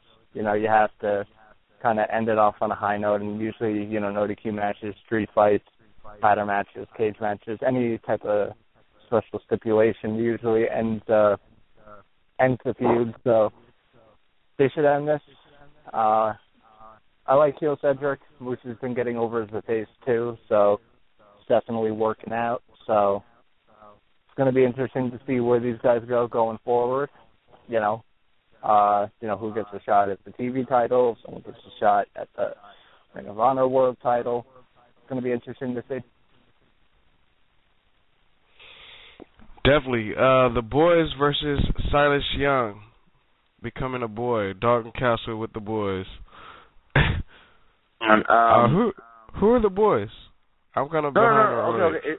you're getting confused. Hold on. Let me explain to everybody. The boys are those guys who the Dalton Castle walks with. That's why I thought. Okay. The point of stipulation is that if Silas Young loses this match, he becomes one of the boys.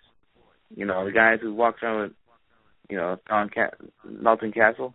But if Dalton Castle loses, then Silas Young takes the boys from him.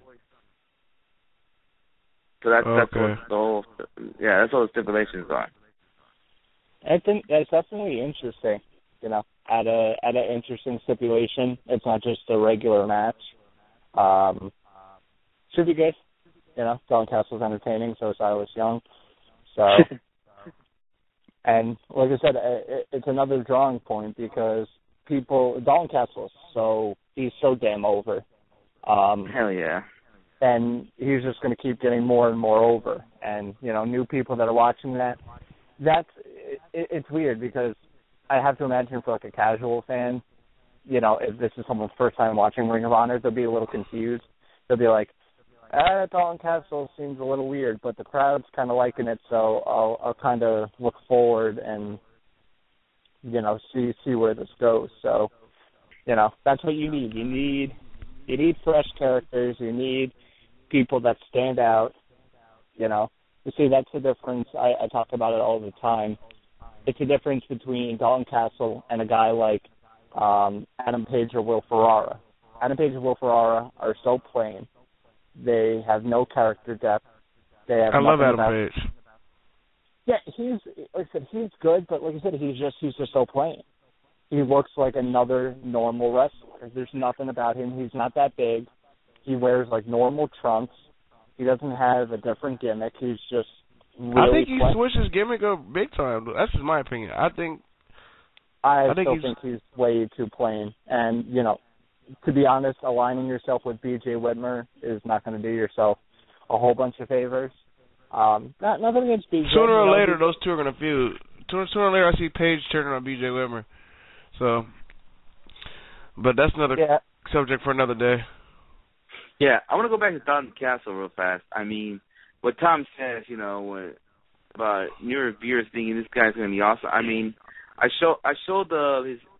went to the wrestling guy store one day, and the wrestling guy is not really a big Ring of Honor guy. He doesn't really watch Ring of Honor, but I showed him a Dalton Castle entrance on YouTube, and he was amazed. He was like, "Wow, that's like one of the best entrances he ever seen," And I showed him that because because he's trying to work some things in Ring of Honor, and I told him maybe he should sell this guy's merchandise. Yeah, it will sell, and he just looked at his entrance. He's like, "Wow." He was very amazed with that. But it was funny you guys mentioned Adam Page and BJ. I think after this feud's over, he has to feud with those guys next. One of them two. Because I think you got to build up Dalton Castle. Definitely. Also appearing at All-Star Extravaganza, not booked in any matches yet. AJ Styles, Roderick Strong, the Young Bucks, Adam Cole, Michael Elgin, and I believe Watanabe also, and more. So we'll see what happens with ROH. We'll see who they decide to book in certain matches.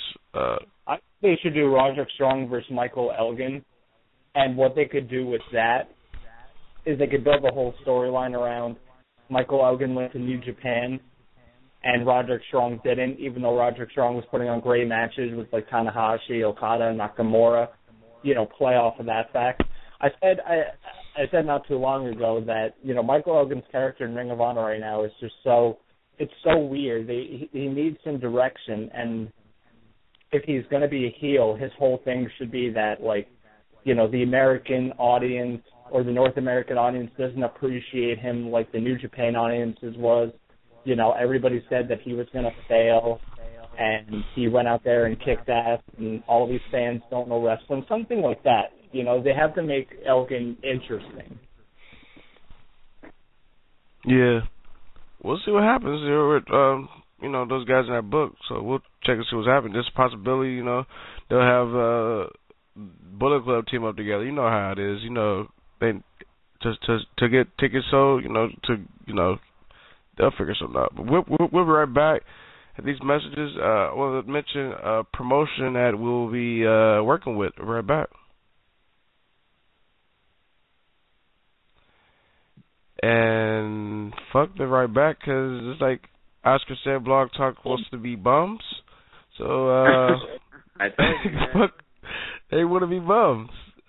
Matt, if you're listening, it's about that time that we find a new home.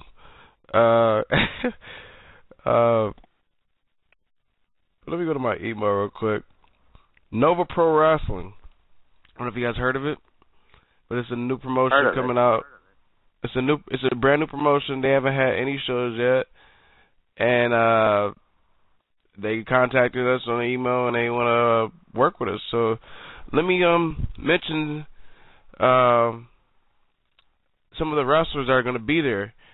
Next Monday, we will have someone on here representing Nova Pro Wrestling to talk more about this promotion, which is in Northern Virginia, in Fairfax. So this promotion is in VA. So you got wrestlers like Tim Dots. He'll be there. The Bravado brothers are going to be there. Ethan. Bravado brothers. Yeah. You got Sanjay Dutt. He's a part of this the show. Who else we got? Chase Owens. And you got some other wrestlers also that have not got to know yet, but you got a guy by the name of Brandon Day there, Jay Still, Bobby Shields, The Reason, but we decided to work with these guys, so we're gonna help them out.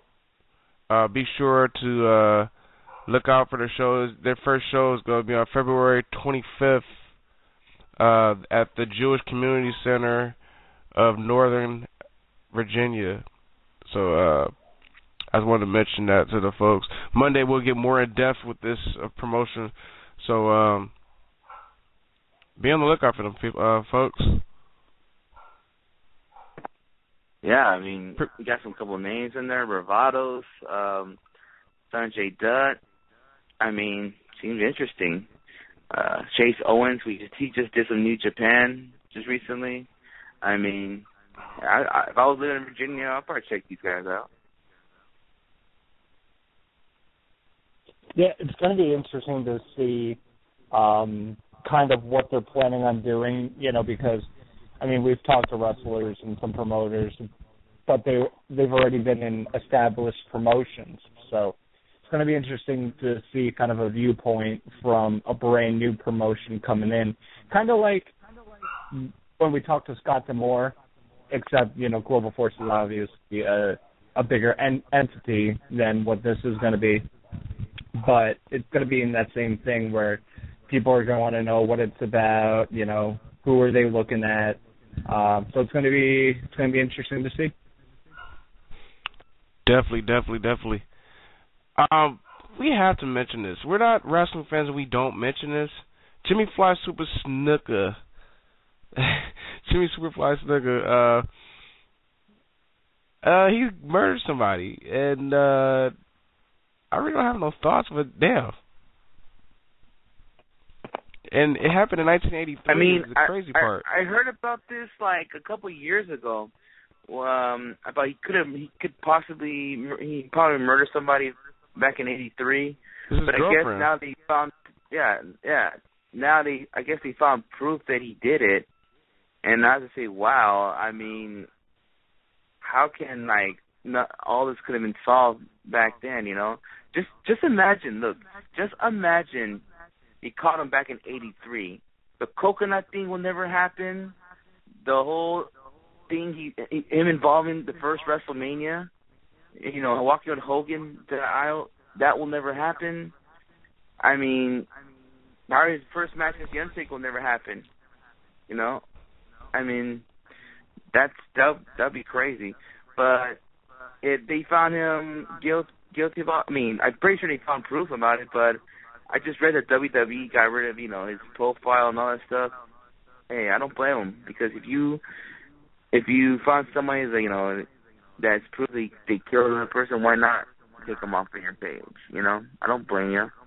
So I don't know what's gonna say about. I mean, I don't know what they're gonna do with Snuka. I mean, I don't know how long it's gonna be sentenced, but yeah, it's shocking that, you know, he did all this back in '83, and I mean, wow. I never look at him as a guy like, okay, he probably does drugs or he's a fucking idiot. He probably just, you know, he's like another Bram or anything like that. Hell no. But, you know, it's shocking to hear that he killed someone. Yeah, I really don't have no thoughts about it, because it happened like a long time ago when motherfuckers was like little kids. It's just like, wow. And the WWE just wiped them out like Hogan. So, yeah. Yeah, I mean, obviously there have been rumors for years and years about this whole thing going down. Nothing was ever proven, but up until now, it's funny. It's funny when you got like my friends who don't even watch wrestling coming up to me saying they thought about me once they heard Jimmy Superfly Snuka did it. And it's just like, I don't know how to feel, because it was WWE, you know, because you hear the rumors that Vince McMahon covered up for Jimmy Snuka by pretending that, you know, he didn't speak English, so Vince McMahon, you know, talked to the cops and kind of like covered for Jimmy Snuka. That, you know, it's a pretty big thing to be doing, and I don't know. It's a terrible scenario. What's next? Do you think the WWE? Do you think the WWE they punish Tamina or no? No, you can't punish a relative of someone that did something, because Tamina had no involvement in it. You know, you can't scapegoat it onto somebody else. You can't say, oh, well, your father did this, so we're going to punish you. You can't do that, because that's the wrong way of looking at things. She had nothing to do with it. You know, I don't know when Tamina was born, but she's probably a little kid. She probably, you know, didn't know of it her whole life, and this comes out, and it's probably, you know, the toughest on her, because, you know, this is her dad, and, you know, now he's a convicted murderer, and he's out of the Hall of Fame, and he's going to be wiped out, you know, from WWE history. So it's tough on her. So you can't kind of like scapegoat it and just and put anything on her and put any punishment on her, because that's not fair. Right. Then the WWE can get sued for that shit if they did some shit like that. Let's move on. I just want to mention this. I don't know why I'm mentioning this, but for all those wrestling fans that can't get vagina, Sonny is charging $50 for 10 minutes to chat in lingerie and topless, $100 to get 10 minutes to chat. Why? Why are we talking about this on this fucking show? Why are we talking about goddamn Sonny? Especially when King of Trios is this weekend, and we should be talking about that. Go for it. That is what we should be talking about. Go for it. I don't have the card on me, though, but go for it. I got the card on me. King of Trios 2015. Obviously, Chikara's biggest tournament of the year, one of the biggest tournaments in wrestling, along with Bola. Only a week removed from Bola. So, for those who don't know, King of Trios, teams of 3 in a tournament style, leading whoever wins it, if you're not champion already, you get a shot at the title. So, lot going on here. The teams for this, we got the Arcane Horde, which is Kodama, Alberion, and Oleg the Usurper. We got Team Battleborn, which is Kevin Condron, Lucas Calhoun, and Missile Assault Man. We got the Battle Hive, which is Amasis, Fire Ant, Worker Ant. We got the BDK, which is actually Cesaro's old group he was involved in, and Sarah Del Rey. We got Jacob Hammermeyer, Soldier Ant, and Knockin'. Bullet Club, AJ Styles, and the Young Bucks. They're going to be it. Obviously, heavy favorites. I mean, they got to be heavy favorites. If they don't win, they're definitely getting to the finals.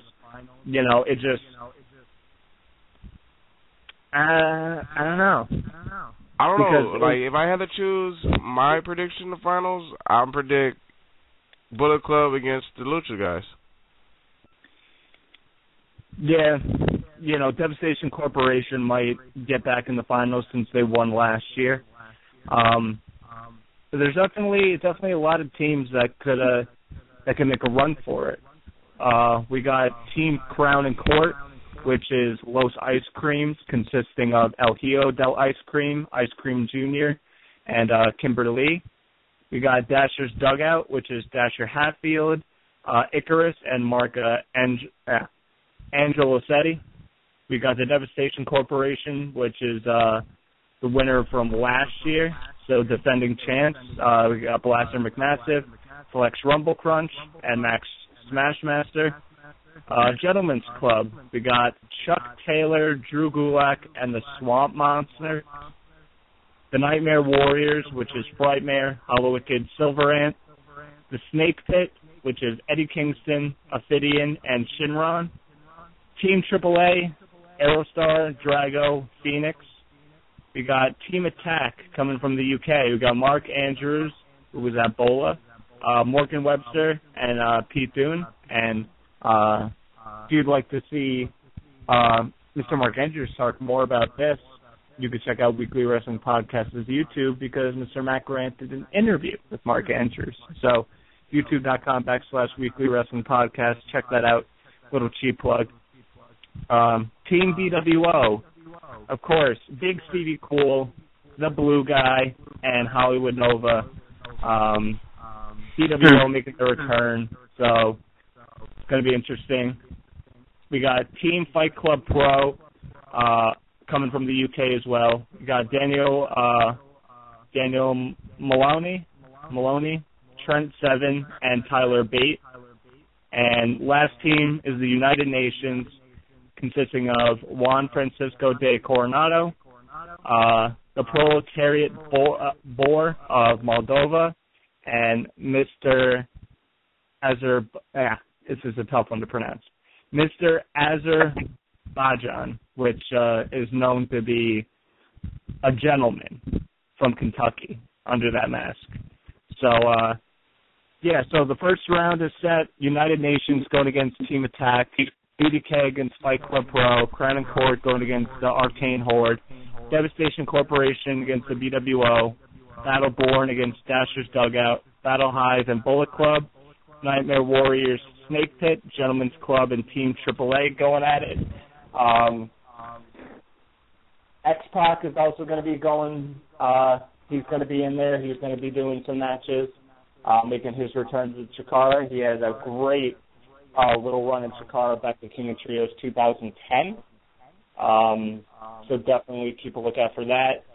Of course, Matt Cross is going to be appearing there. They're doing their annual kind of high-flying little mini tournament that they do every year.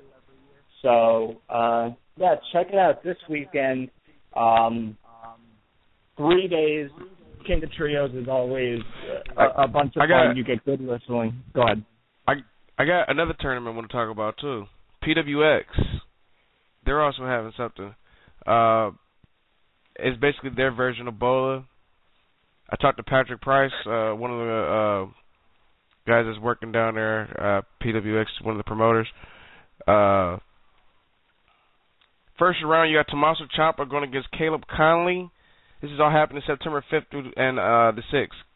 So Tommaso Ciampa, Caleb Conley, first round. You got Andrew Everett going against Shane Strickland, first round. Ethan Case versus Man Scout Jake Manning. You got Trevor Lee going against Tim Dots. Ricochet going against Moose.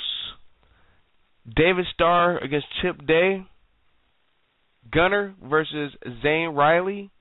And Tessa Blanchard going against the winner of the Pure Entrant match. I'm not sure like who that means. It's a possibility her and Ricochet might face each other.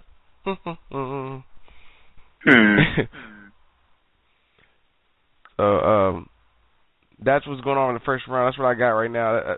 If you look at their bracket's up right now. Check out PWX Wrestling at PWX Wrestling. Give them a follow. So it's not just one tournament going on. You got about two going on. That's the same weekend, right? Yeah, this weekend. So PWX going down, I believe, North Carolina, right?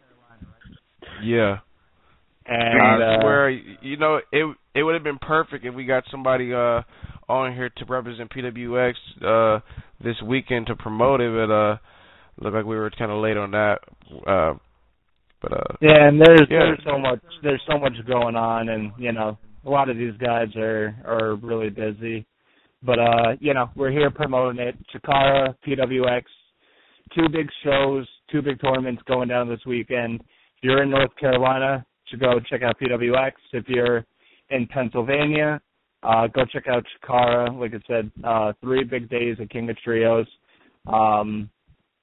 I look forward to getting that when it comes out to see how it is. It's probably going to be available DVD or digital download, and Chikara is pretty good about putting it up pretty quick. I was actually watching one of the old King of Trios. I was watching King of Trios 2011. I was watching a little bit of the first night. I was going to finish up the rest this weekend. It's great.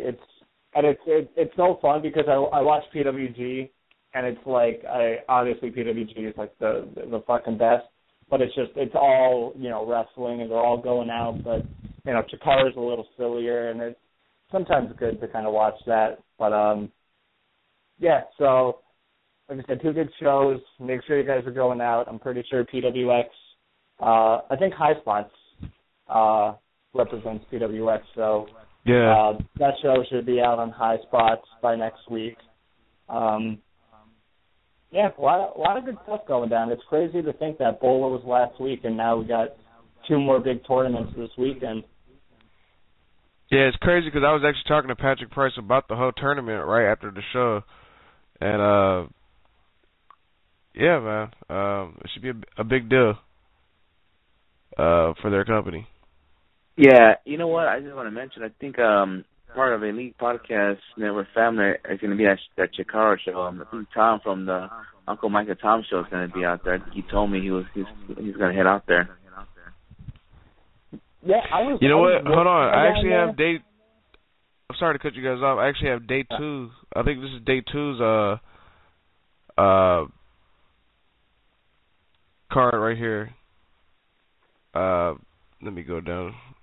Take a look at it. You got Ricochet and Caleb Conley going at it. That's going to be happening.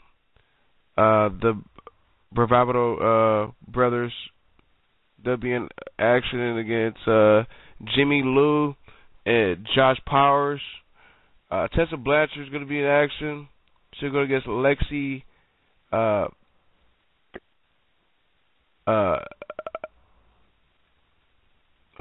Excuse me, people, for fucking up her name. I think it's Avra.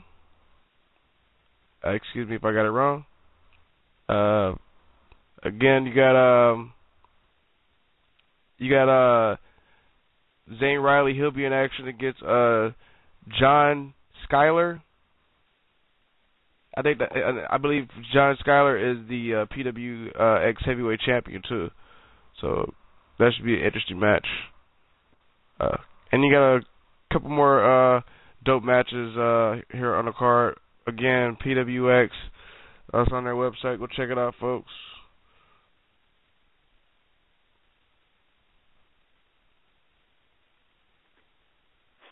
Yeah, like I said, there's after the craziness of last weekend, September is looking to be a really good month for indie wrestling. A lot of shows going on. So we're just, like I said, and New Japan's coming back after, the big G1. So a lot of shit going on this month. We're gonna have our hands full of this. Yes, sir. I got my boy Tom was kind of upset for a bit for mentioning bum shit.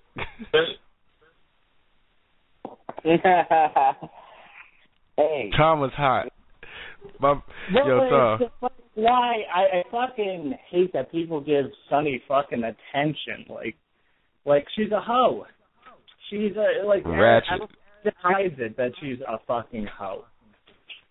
Why is she still in the Hall of Fame? I don't want to be talking about Sunny when we should be talking, like I said, about these two great tournaments going on. Plugging those guys that work hard each and every weekend instead of Sunny who sucks a dick on weekends. To be honest with you, dude, I clearly forgot about that was going on this weekend. That's the only reason why I had brought that up. I'm glad that you have my back on that one. I cut you off from talking more about damn Sunny. Yeah. Well, you know what? This whole damn show, we never mentioned this. We haven't mentioned the Madison Square Garden card. They already announced the card already for the network special at Madison Square Garden. You know what? It's funny that you was mentioning the card because the card is just like another fucking house show to me. It's like, why even talk about it? The only thing is Brock Lesnar's there. That's the only thing I feel about it. Yeah. We can talk about it when we get closer to the event, which is not for another month. That's the only reason why I said, it feels like a house show to me. Is it really talkable? But only one thing is interesting that they originally had Seth Rollins against John Cena for the WWE title in this event, but they switched it to the U.S. Championship. So that's the only thing that's very interesting. Okay, why you change it? I just figured out something new by looking at PWX's Twitter. There's a thing called PWX Pure also. So I guess there's two the same promotion but two different names. That's pretty. It's kind of like how like Alpha One is. You know how they had theirs. They're like up and coming folks in like one promotion. Yeah, it's a promotion that does. I think FCW in Vegas does that too. With up and comers and big names in different shows. AEW does that too. They do their their up and coming like guys and Beyond does too. Speaking of Beyond, they also let me also announce some other shit before we go off air. Just been signed for Beyond Wrestling. You got these matches all happening. I'm not sure how they're gonna do it, like how they have it lined up. But Biff Busick is gonna be facing Eddie Edwards. Also, he'll be facing Drew Gulak. He'll also be facing Timothy Thatcher. Eddie Edwards will be facing Drew Gulak. Edwards will also be facing Thatcher, and Gulak will also be facing Thatcher. This is all happening on the 26th. Another match that's been announced for Beyond Wrestling. You got Trevor Lee and Andrew Everett, the North Carolina boys, going against Team Tremendous. That's going to be happening at Beyond. That's all been announced for Greatest Rivals. And what else? I think Nick Gage is taking on who's he facing? Who was it? Who was Nick Gage facing? Fuck, I can't remember. I'm actually on the Twitter too, looking at the same time while you're mentioning it. But once we find out, we will be talking about it once we get closer, because I'm sure we'll throw our thoughts on who we think's gonna win, our on sharing our predictions or whatnot. So yeah, Beyond's actually, because they usually run in Rhode Island, which is what they're doing on the 26th.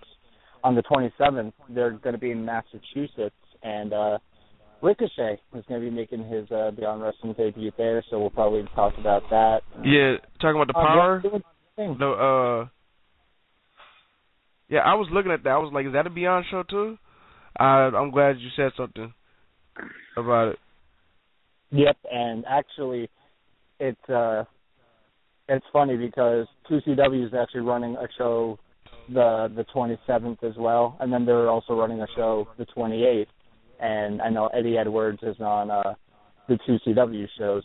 I think the Dojo Bros are returning the 27th in 2CW. We'll talk about it when it gets closer, and I think the Wolves are going to be on the 28th.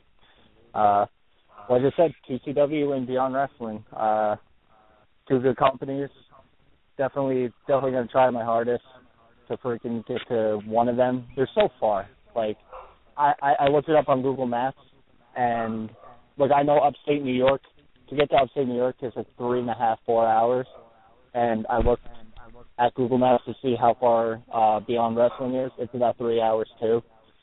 It's a long drive, but it'll be worth it. But like I said, once we get closer, we'll know more, and a lot of great wrestling coming up. And hey, PWG, I'm still waiting for those Bola trailers.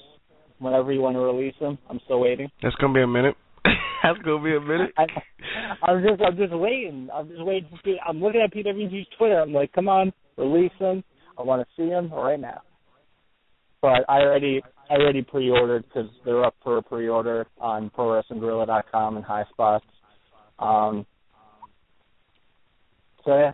Even though I was there, I'm gonna pre-order them too. You just want to watch yourself mark out in the crowd, don't you? What was that? I said you're going to just buy the shows to see yourself marking out in the crowd.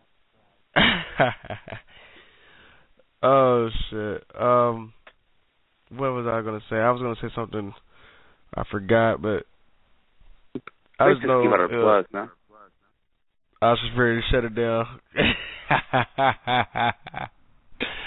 Oh, okay. I remember what I was going to say real quick before we go off air.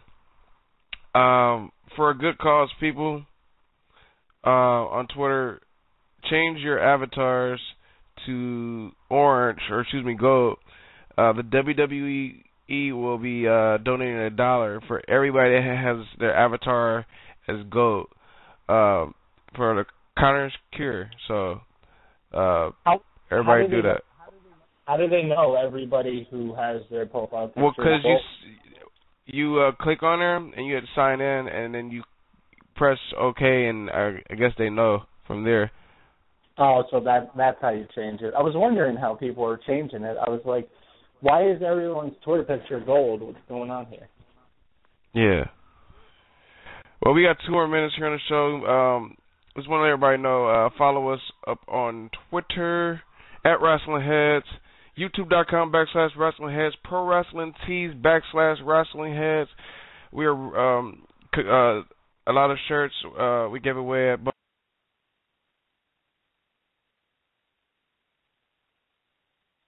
Hey, Skitch, you got cut off? Basically, I was saying no, I'm right here. All right. Basically, we'll be having a new design coming out soon, very soon. Be on the lookout for that. I'm at WH Skits on Twitter. I'm also on Periscope. We're on Periscope at Wrestling Heads. Check out our Periscopes that we did at Bola if they're still up there. They're not there no more. But yeah, just support us. Yeah. And that's it. All right. You can follow me at Sinister632 on Twitter, Instagram, and Periscope. You can follow me there. Check out WrestlingHeads.com for our news in that website. And go buy our T-shirts. Anybody that's going to UEW on Saturday, I'll be out there, and I'll have shirts. So if you want to come to me, I'll get you a shirt. Because I'm the only one giving out shirts. Not like Skits hasn't given anything. But anyways. I'm working on this fucking website, brother. Yeah, true. But anyways. Just, just go up at UEW. I'll be there. I'm going to see how it is out there, because lately I've been hearing great things about it. So hopefully it's something good maybe we could talk about here in the show. So, all right. Go ahead, Tom.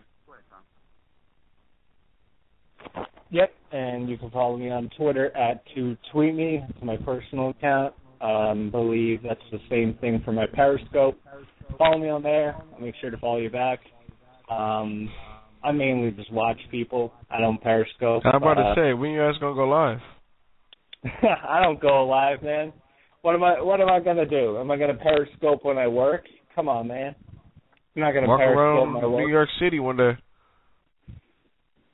I don't have time. Do you know? All I do is work.